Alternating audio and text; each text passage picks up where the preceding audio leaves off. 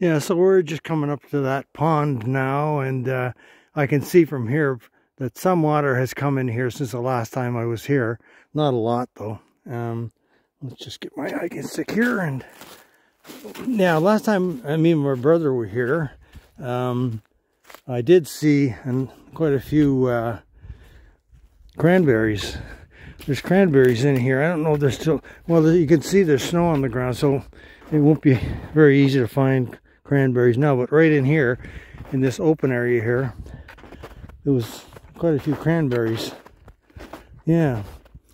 Let's see if I can find any. I don't see any right. You know, they're bright red, so they're very easy to see.